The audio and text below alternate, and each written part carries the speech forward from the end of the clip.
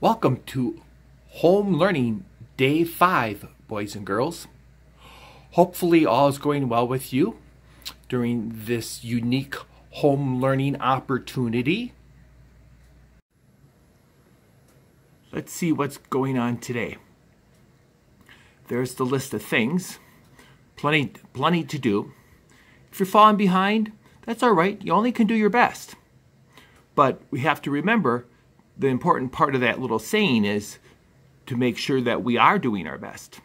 So do your best, and if you fall a little bit behind, my recommendation is really focus on that math. Try to get that math taken care of and understand it. Speaking of math, today we're going to see something a little bit new, or maybe you've seen it before. Let's review a little bit. We know what an equation is. It's when the two sides of an equal sign have the same value. 651 is equal to 600 plus 51. Now, what if the two sides aren't equal? Well, those are called an inequity. 427 is not equal to 8 plus 3. Now, sometimes we will have to compare two numbers, and people want to know what's the greater number or what's the smaller number. And those are called comparison problems. Here are two.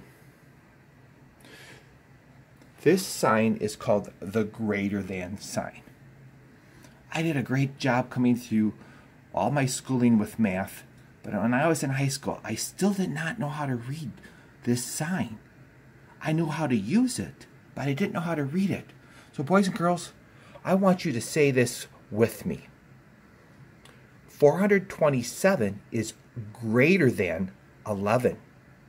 That's a greater than sign. I think of this big opening right here as being the alligator's mouth, and the alligator always eats the big things. They're not eating the insects, they're eating the antelope and the zebra. Now, this one comparison problem says 11 is less than 427. The smaller point here is like the little bird's mouth that eats the little seeds. It can't eat the big zebra. So, that's how I think of it. So, read from left to right, it's 11 is less than 427. And review this one. Read from left to right, 427 is greater than 11. Graders, I have a special way to remember which way the comparison problem signs point and how to read them. So, a special cheer for you. Let's do it together. Please stand up and follow along with me. This is my alligator's mouth, boys and girls. It turns towards the big number. This is the greater than sign. Gulp, gulp, gulp. So, this is my bird mouth. It always points in the direction of the smaller figure.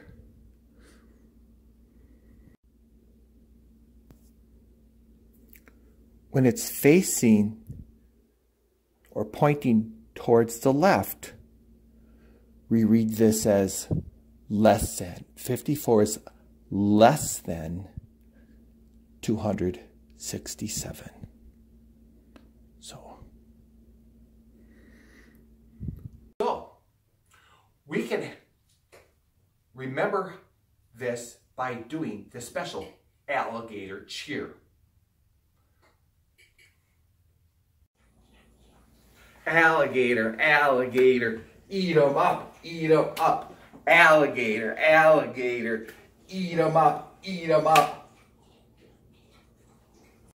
Tweet, tweet, tweet, tweet. Tweet, tweet, tweet, tweet, tweet. Let's take a quick look at our assignment today, boys and girls. Now, these are a little bit tricky because if you look at number 1, the authors have really made this confusing to me, because when I look at this, I see the same numbers, but when I really slow down and look at it, I see 765 is greater than 756.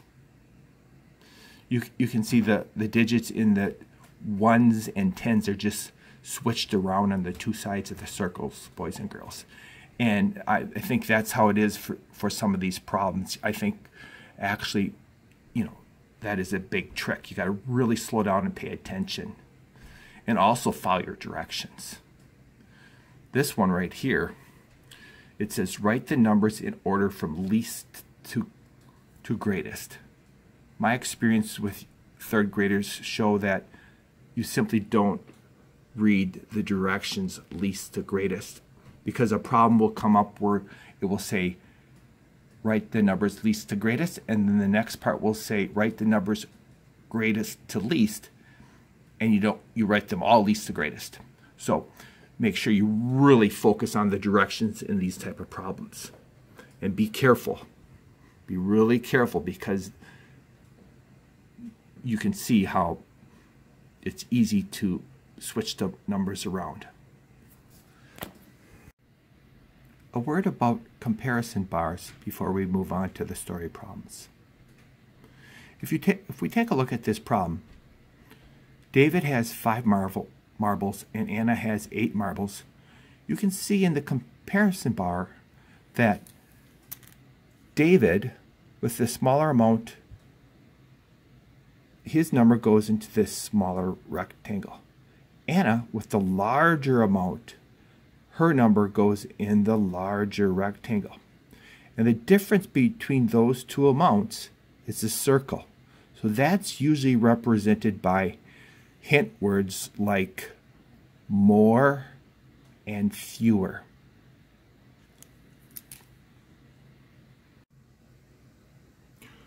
Let's read these problems together. Unknown smaller amount. Will ate 8 fewer crackers than Louise. Louise ate 24 crackers. How many crackers did Will eat? Now go back and read it another time and underline the important words in the question, the hint words, and the important information we need to solve the problem. Well, good job, third graders. Wow, you did a great job. Look at that. Now, the important words that we need to underline, of course, we always start with that question. How many did Will eat? Okay, well, we don't know for sure. We know how many Louise ate. Okay, well, let's see here. Will ate 8 fewer. Major hint word right here. Fewer than Louise. So, well, how many did Louise eat? 24. Okay, well, let's start with 8 fewer. So 8 fewer would be, a fewer is a hint word for subtraction. So I would probably start right like this. 8, you're going to subtract 8 from. Now, what are we going to subtract those 8 from? Well, of course, we know it has to be a larger number. And look at that. 8 fewer crackers than Louise, and Louise had eaten 24. Okay, let's put that in there now. So one piece at a time. There's the 24. 24 subtract 8 is our expression. Let's see if we can figure out an equation. Okay, there we're all set up with an equation. And n is our variable, our number that we're looking for. And if we think about that, we can figure that out. 24 subtract 8 equals what? N is going to be equal to 16. Well, there's our answer. Well, no. Oh, yeah, I can hear you. You're right, boys and girls. That is not our answer. Absolutely not. 16 what? 16 crackers. Or if you really want to be clear, you can write a sentence. Will ate 16 crackers. You have to have that label. Now, how does that look when we use comparison bars? There you go.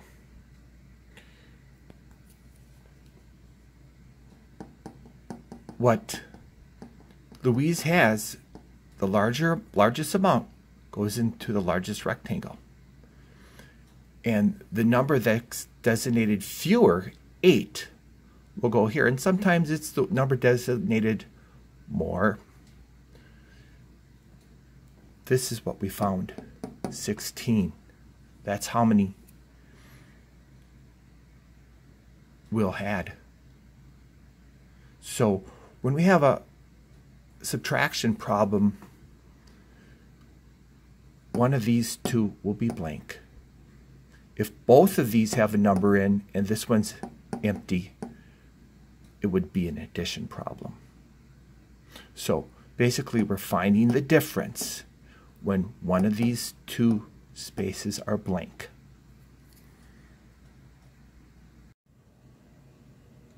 Okay, boys and girls, now continue on with your daily language review, your word work, writing your Beatitudes in cursive. I hope you read it in the Bible. And your Charlotte's Web. It looks like I asked you to work on Charlotte's Web chapter 19 for 2 days. That's good. And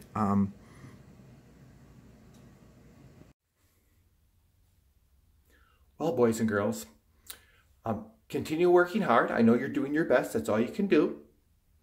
And always remember, go Zephyrs!